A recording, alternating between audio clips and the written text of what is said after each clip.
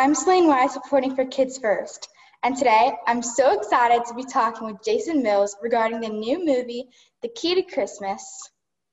Jason Mills is the director, executive, producer, cameraman, editor, set designer, and writer, among other roles. It's safe to say that this production is a Jason Mills film. Welcome, Mr. Mills, and thank you for taking the time out of your busy schedule to talk with us. No problem. Thank you for having me. We're very happy to have you.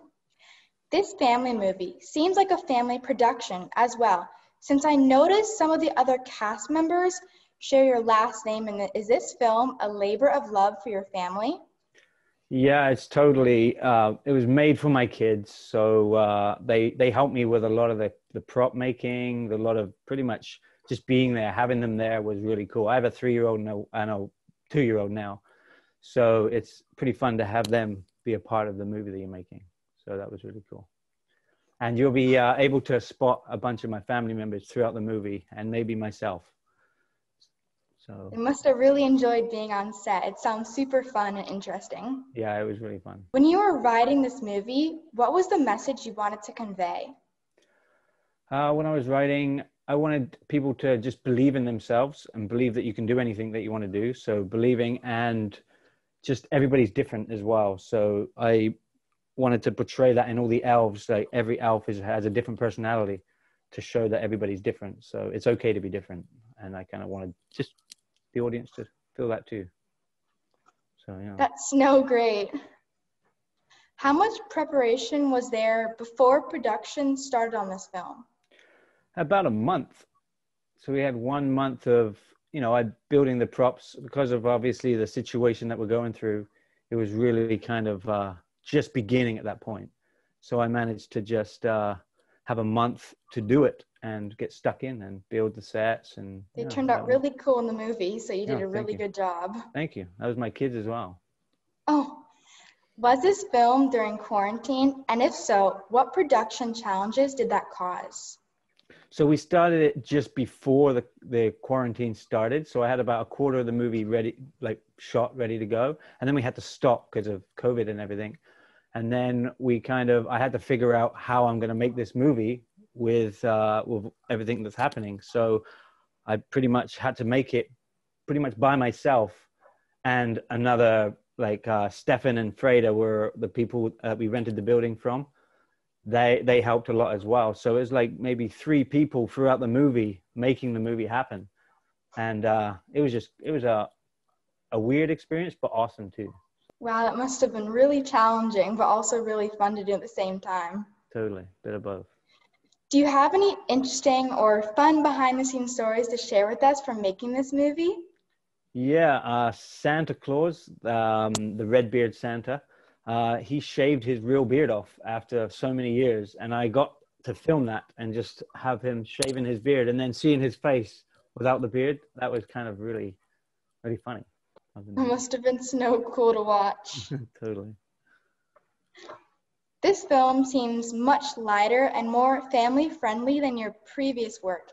Has your family life impacted the type of films you would like to be involved in?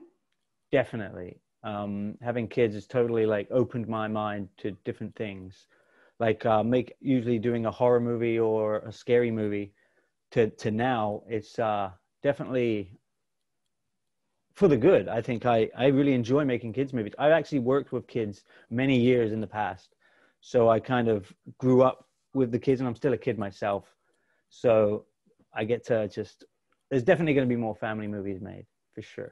For sure. That's really good to know. I'm looking forward to your future projects. Awesome. What is your favorite scene in the movie and why? There's a few scenes that I really like. Obviously, my kids are in there, and those scenes actually have a place in my heart because it just makes me just a little tear in the eye when I see them in there. But there is when Santa changes, any of the scenes where he's changing into these younger versions. Those are the scenes I kind of really enjoyed to make and create as well. So that was one of my favorite scenes as well. Yeah. Totally. What do you hope audiences will take away from watching The Key to Christmas? I want them to have the same feeling I get when I'm watching the movie with my kids, because now we've made a tradition of watching this movie every year, and we can watch my kids in there at a young age and everything. I just want people to enjoy it and feel that warm feeling that it has in their own family. So can you tell us what the story and how it relates to the book that your wife wrote? So in the movie, the Kirra character gets a gift, and it's obviously the book, Kirra the Christmas Elf. And my wife, Kiana, actually wrote the book, a real version of the book, Kirra the Christmas Elf. So this is made about my daughter, and it's a little cute little story, which comes with also a coloring book of the same thing, which is really, really awesome to have. And you can actually get these on Amazon. Anyone on Amazon, just type in Kirra the Christmas Elf, and you'll be able to find it there if you're interested in getting it for your kids. So that's really nice to have that part of, my wife getting involved with doing this. So, Holy Nutcracker, that's awesome. Holy Nutcracker, that's awesome. I also heard that there was a TikTok and Instagram challenge. Yes, the TikTok challenge is called Wake Up Christmas Challenge. That is going on right now, and there's a chance to win the DVD, the books, and some hot chocolate. So make sure you get your challenges in for there.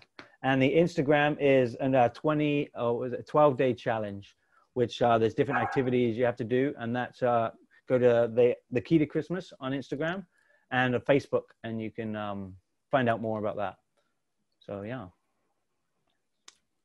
Wow, I definitely need to check those out. They sound so cool. Yeah, thank you.